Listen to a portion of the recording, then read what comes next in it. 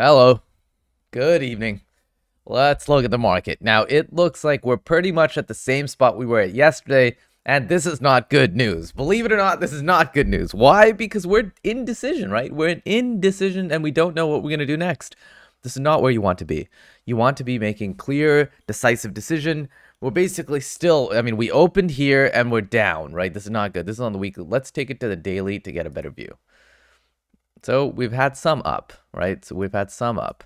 So it's not the worst thing in the world, but listen, we've closed. Oh, and look at this. Hold on one sec. This is some interesting volume here that we have, right? This volume is high. It's higher than what we've had recently. It's not like wild or anything, but it's a lot, right? Like yesterday, day before yesterday's and yesterday's volume was pretty high. This is good. Today's has not been very high at all. So there's some indecision. So we're making a little bit of a bump up. You know, we're kind of trying to recover a little bit.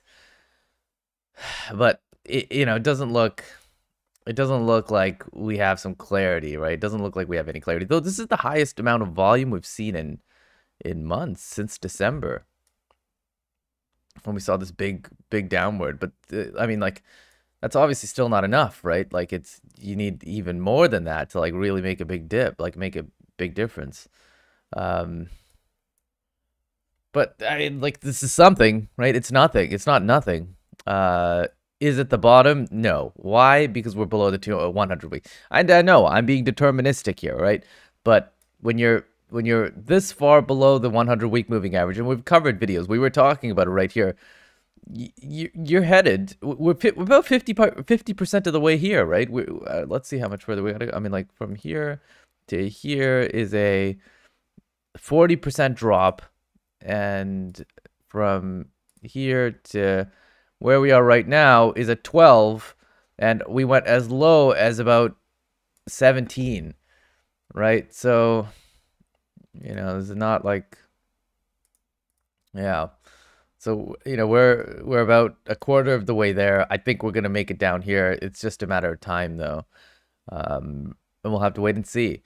But don't put too much faith into this. This is not the time to, YOLO back in. This is not the time. Like this, like, the markets are shaken, right? They're shaken, and investor sentiment is down. Like, people are not going to YOLO their, I mean, like, generally speaking, people are not going to even YOLO their money because they're too nervous, right? It's just, things are too unstable. Things are too weird. And what they need to see is, they need to see some stability. They need to see something that's, that's good news, that happens over some amount of time. But this is not reflected here, right? Where you're going to find that is, goddamn Ada. Can we refresh this to see NASDAQ? You want to see this in the NASDAQ, right? Let's go.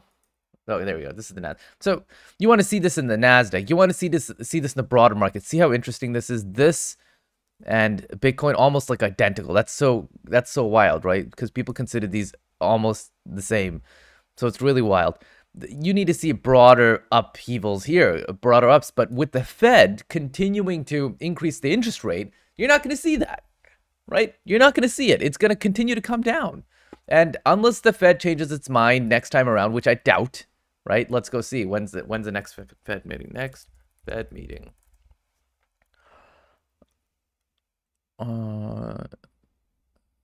Change it back. The Fed meeting calendars.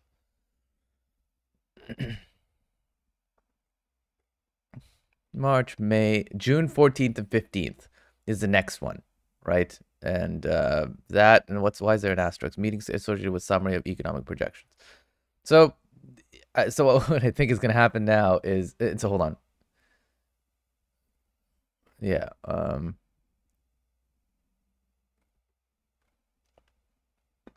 Yeah. So what I think is going to happen is, so we've had an increase here of 0.5. Here we're going to have another 0.5. And I don't know what's going to happen in July. I'm just not, it's unclear to me, obviously. But May, June, July. Oh, no, sorry. It's July. July is the next meeting. Boy. So yeah, because this is not actually a decision-making meeting. This is just like it's like a summary, essentially. We had one of these in March. So it's like it's January, February, March, April, May, June, May, June, July. I believe that's the case. Yes. Um, so this plan for reducing the size of the Federal Reserve balance sheet is what's causing this market downturn and causing the DXY to continue to spike. Now, DXY might be leveling off here. It's unclear, but lots of people are saying that we're probably going up into the 108 region, right? 108 to 112, which would be wild. That definitely means Bitcoin's going to go hit a new all-time low, right? Well, not an all-time low, but like a macro low, I mean, like a micro, like within this region, it's going to be a new low. Because right now we're at the summer lows effectively, like just about, I mean, we went down to the bottom of it. And I think we're going to head down lower. It's not a big, I think though. I'm not like, I'm not uncertain about this. I'm pretty sure that we're going to head to the 200 week. So I would wait. Do not start buying yet. Futures look a little positive, like small positive though, not enthusiastically positive, just slightly positive. And I know the yield curve inverted again. We're just still above the 100 week, weirdly, with Ethereum. But look at all these things. Like, this is not looking good. What I see happening in the coming weeks or like literally just straight down, pretty much. There's no reason for this to be up. Right? We just need some negative news to come down to, and then we get down here. And when we get down here, we're probably going to see a wick that comes down to here, right? Something like that. And then we will see a bounce. And then we might actually bounce off of this line, this 200 week for some time. And then finally make it up and out. But it's going to be a long run once we get down here. And that also means it's the end of the cycle. There is no way that we get down to this level and we make it out unscathed. It's the unfortunate case. Now let me switch to weekly. Okay, there's weekly. And let's just, I mean, we've covered this so many times, but look, we're below the 100 week moving average, right? Whenever you get below the 100 week, you touch the 200 week. Here again, you get below the 100 week. Okay, great. You're down to the 200. There's never been a time where you've been below the 100 week, 200. Never been a time. Every single time you cross below the 100 week. Now the data is not available, right? The data, we can't get the data. This is like the start of Bitcoin basically. But anytime you you get below the 100 week moving average, you are heading towards the 200 week moving average. There is no question. There's no debate about it. Though we can't be deterministic, and this is one of the problems with this, right? If we're all deterministic in things, then we start making up things, and it doesn't all make sense. Well, it's not that. It's just that the probability of things happening, there is some leeway here, right? There's a possibility that this doesn't actually occur. And that's it's just part of the deal. It's part of the game, right? And maybe we do actually bounce out, but it's highly unlikely, right? Highly unlikely. I would not count on this. Like, there was a scenario like this here in 2013 where we had this double top thing. Like, we went up and then we went down and then we went back up. But look at this. We crossed below the bull market support band, and barely too, right? Barely. And then we launched back up, right? Riding the bull market support band. We did not go below the 50 week. We did not go below the 200, right? So anyone that says anything else is just telling you a story. This is, I mean, technically this is also a narrative, but I believe this narrative to be much more accurate, right? Like we got rejected by the 50 week, and now we're below, and we're going down to the 200 week moving average. I really don't think there's much else to say here. Like, this is pretty straightforward, right? This is the case, and we're going to head down, and we're going to enjoy it because you hopefully have been watching these streams, and you understand that. Let me just see. I want to see if someone commented, and if something I got something I have to respond to. Okay, 2 comments. I hope these are not spam comments. Emma, I'll personally load some altcoins if BTC hits the 200 week moving weekly SMA soon. Just altcoins with good. Yeah, that makes sense. I think we'll come down to the 200 week SMA over the weekend. I'm seeing lots of people saying that we're going to have a relief rally after hitting 30K, but I'm not sure of that. minor time frames are looking very bearish. Absolutely. Yeah, Emma, I agree with you. I think we are going to hit the 200-week SMA. Yeah, this is actually a great idea. I mean, like, it's not a bad idea to accumulate some altcoins when we get down to these levels here.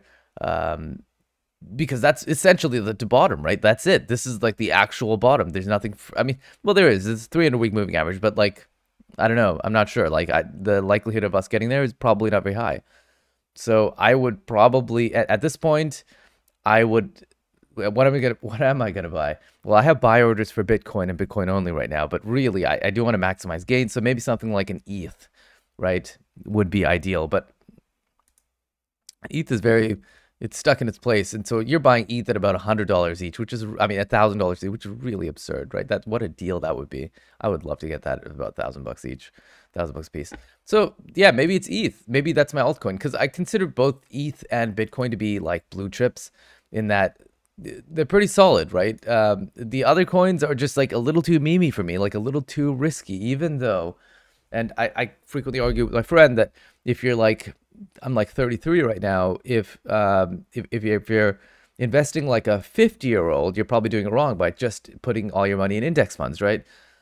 Because we can lose it all and then make it all again, though we don't want to. Which is why I stay away from anything aside from Bitcoin and Ethereum. But in these markets where it's risk off and the downside risk is so high, I would not touch any altcoins right now. And like you said, Emma, I would start buying, if I was going to buy any altcoins, I'd start buying at the 200-week moving average. Which altcoins to buy, I don't know. But if you have any recommendations aside from the one that you mentioned last time, I'd love to hear it. I don't remember, which one was it? It was GXE or something? I'm not sure. It looked terrible. It didn't look that great. But I'd be interested in hearing what your opinions on that one are. Aside from that, I think this is all I have to held for review, published. Okay, well, I'm not sure. Sorry. Oh, I responded. There we go. It was GTC. I know, but GTC looked terrible. GTC. Let's see. Yeah. Gitcoin. Yeah, I mean, I don't know. Like this thing could do some massive, amazing things, I guess. I mean, like, wow, look at that. $3.30 to $20. I mean, it seems like it's already had its best days, right? Is that what it is? Yeah, it seems like this is like a little bit of a pump down thing. I'm not sure though, of course. I don't know. But yeah. Anyways. Yeah, so I mean, like, I probably wouldn't do GTC, but I would do probably maybe, and not even ADA. I don't like ADA. It's just like, wow, look at that thing just flounder essentially, right? But like, there's some other point. I mean, really, I'm just probably gonna stick with Ethereum. I can't pretend to be an expert, because like the multiples of Bitcoin are probably not high enough. Even at 20K, like I want like that's a 5x multiple up to 100K, but like you could probably get a 10x out of ETH if you bought down here, I'd imagine, for the next cycle. Anyways, these are just my thoughts for today. Emma, great speaking to you. Thank you for commenting, and I'm excited to hear what you have to say next, and I will talk to you guys tomorrow.